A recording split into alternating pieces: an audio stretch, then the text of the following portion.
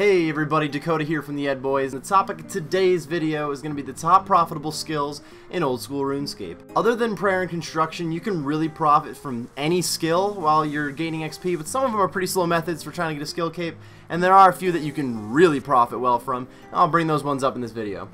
The first skill we'll talk about is smithing. This section might as well be labeled Blast Furnace, because if you're going for 99 smithing, there's a really good chance that you're going to do it at this minigame, though of course there are other methods to do it.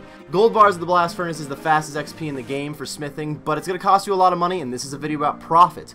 You can make steel, myth, addy, and rune bars of the Blast Furnace, and it only requires half of the coal you would normally need, which makes it a pretty solid profit, starting at around 500k an hour, if you have a coal bag of course.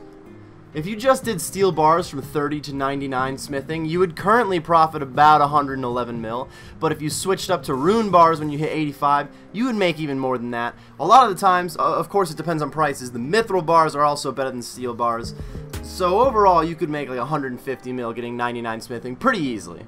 A lot of players choose to use gold bars to speed up their 99 smithing, but there are some solid options out there for good cash if you need the money. And if you need a more in-depth guide on the Blast Furnace, I have left a link to one in the description.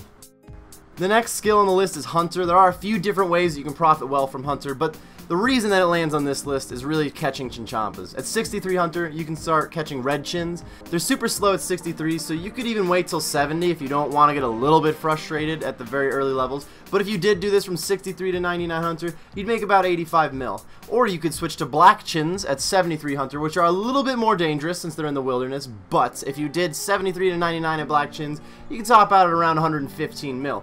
Even if you get PK'd for like, let's say 10% of your chins, which would be a pretty shitty pace, I'm not gonna lie, you'd still make over 100 mil getting this skill cape, excuse me, and I don't know, that sounds alright to me.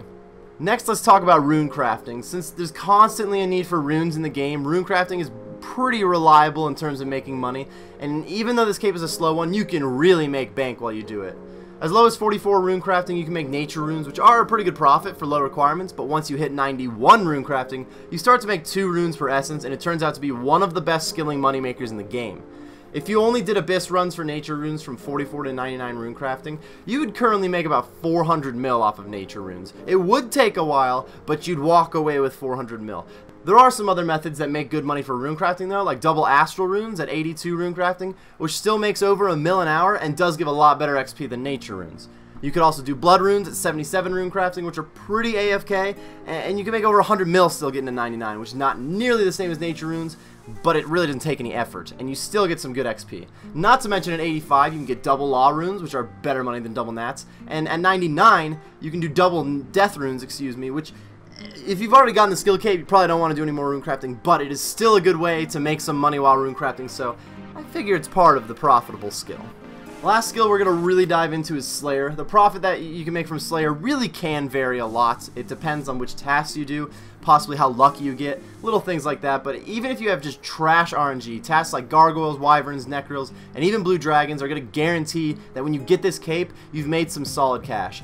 If you make sure to push some high-level PVM in there, like doing your Slayer bosses when you get the chance, heading to DKs on a Dagonoth task, fighting Gorillas for Black Demon tasks, even fighting the Caliphite Queen for your Caliphite task, you can start to make a lot of extra money and push your profit even further. I kept all of my Slayer drops from 9 to 99 Slayer and sold the tab at the end for about 520 mil. Turned out to be around 450 mil profit. If you would like to see any of my 9 to 99 Slayer profits, I have left a link in the description to a playlist with all of those videos. Overall, as long as you're not using a blowpipe and a cannon on every single task to speed things up, and skipping like all possible boss tasks and good money makers, you're going to find yourself profiting very well from Slayer. Those are really the top skills I wanted to bring up in this video. There are other skills out there that make pretty good money, like if you did anglerfish at fishing from 82 to 99, or even minnows from 82 to 99, you can make over 100 mil with that too. One wild card I want to throw in there though is mining, I guess. At 85 mining, you unlock the ability to mine rune ore, and if you only did rune ore all the way to 99 from 85, which makes over 600k an hour if you have superior mining gloves and Varrock armor 4, you would mine just over 78,000 ore, which currently would sell for around 890 mil. It's super slow XP, so I would really not suggest you do it. Probably not worth your time, but this is a video about profitable skills. Technically, you can make almost a bill getting this cape, right? That's going to wrap up this video, guys. I hope you all got some good information out of the video. My last tip for money making, I guess, would be If you really want to make a lot of money, it's probably best to find a pretty good moneymaker, maybe not necessarily the best, but one that you really enjoy. Maybe if you happen to enjoy the best moneymaker, that's good, but at least you'll be willing to put the hours in necessary to make some cash, and you'll walk away with a pretty good cash stack. Thanks for watching, everybody, and best of luck with future gains.